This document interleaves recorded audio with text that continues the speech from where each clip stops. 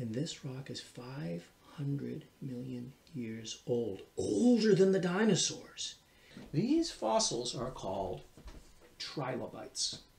And the biggest ones got like this big, huge trilobites. And they were so huge and so surprising that some of the first geologists that found them were like, whoa, that is so huge. Doesn't make any sense. And they named it Paradoxides. But that Paradoxides fossil is huge.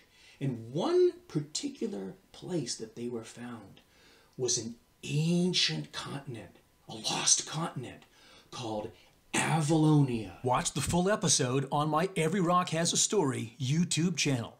And parents and teachers, share it with the kids in your life to help inspire them about science and the natural world around us. See you soon on Every Rock Has a Story.